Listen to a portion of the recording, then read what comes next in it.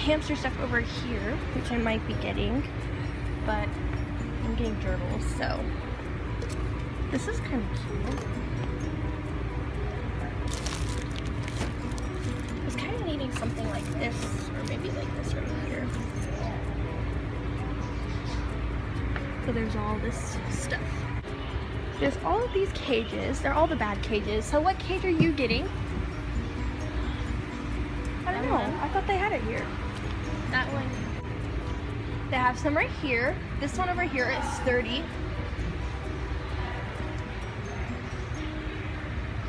But yes, I'm getting the gerbils. I'll show you guys what gerbils they have.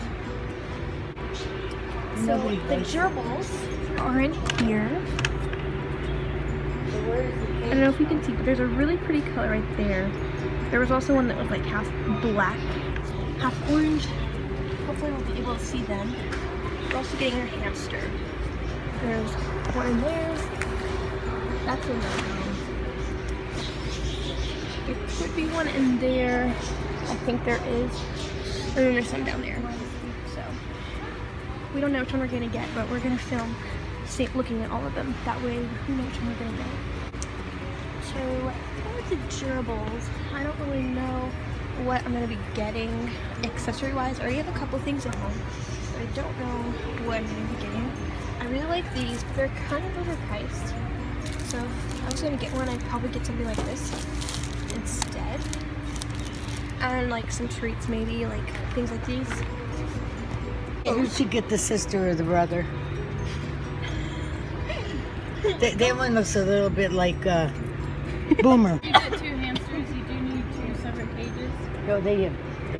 We'll let his father, he's the one that buys them. Oh, okay. Yeah. Oh, is she even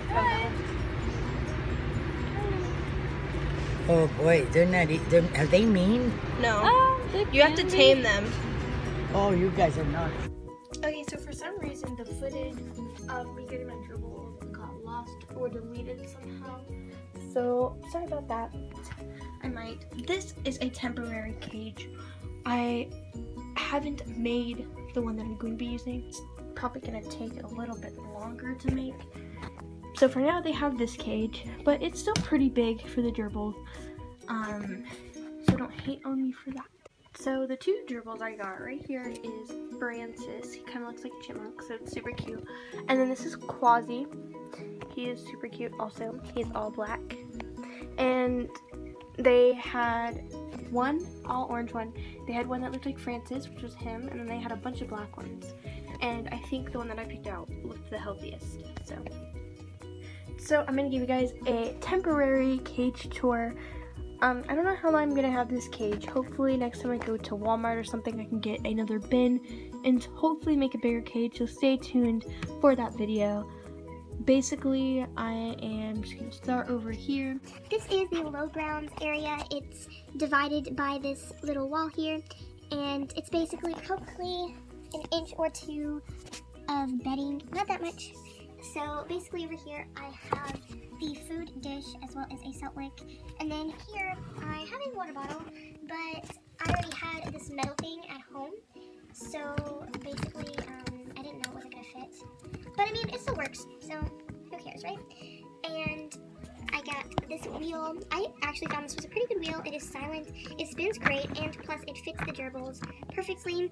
If it's not a very good wheel and you guys think I should take it out, let me know, because I haven't seen anything where these wheels are bad. I think they're the best wheels that I found at the pet store. So, and there's like treats kind of sprinkled around in the cage. I have these treats, which you guys have probably seen these before.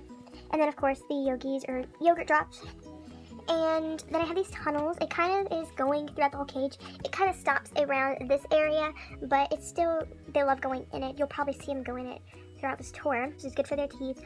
I hope they can chew on it. Plus I have a lot of things they can chew on. This wall is a good one. This log is, and so is this.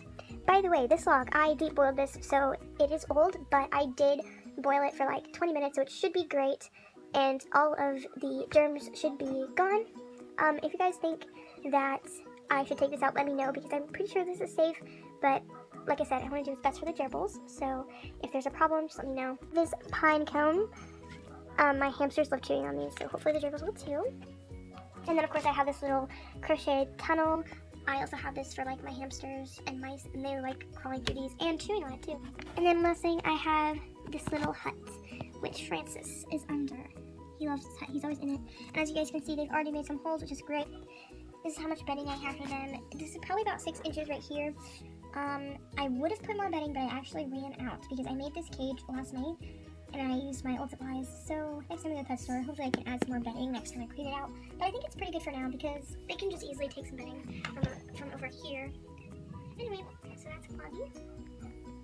He's super cute. And then Francis, have any comments about this, or you want, you know, to tell me something, like, just let me know. Just let me know down in the comments below. But also keep in mind that this is just a temporary cage and that they're not going to be living in this for the rest of their life.